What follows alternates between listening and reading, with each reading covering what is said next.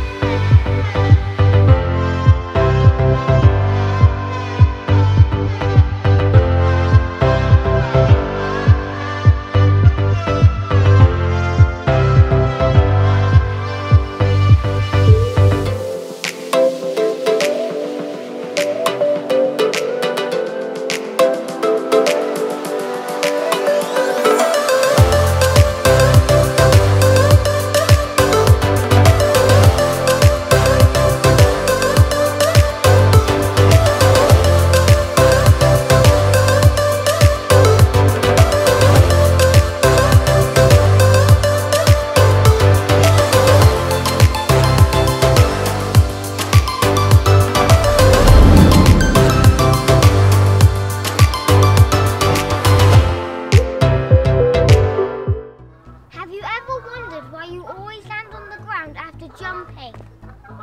Why don't you just float off into space? It's because of a fundamental force called gravity. In physics, there are 4 fundamental forces. These forces are responsible for the way all things in nature and the universe affect each other. Strong nuclear force. Weak nuclear force. Electromagnetism. Gravity. Gravity is the weakest of the 4 fundamental forces. Gravity is very important to our everyday lives here on Earth. Without gravity, we could never exist. The oceans, trees, humans and animals. And even our atmosphere would float off into space if enough force was applied to them. Lost forever. Aww.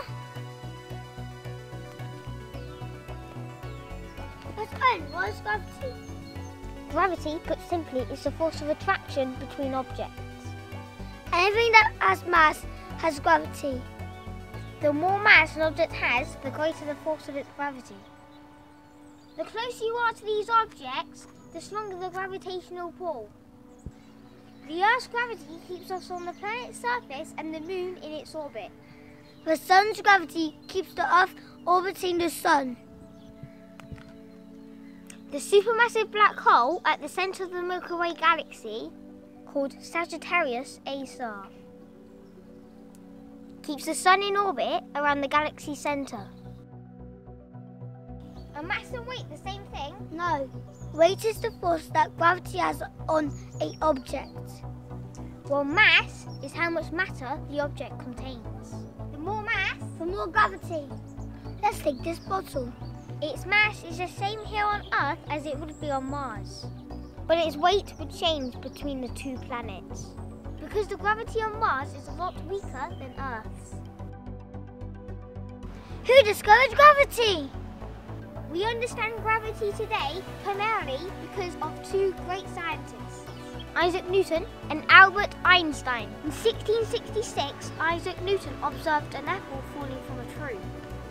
He concluded that a force must be acting on the apple, pulling it downwards towards the Earth. He named this force gravity, but he never explained the source of gravity.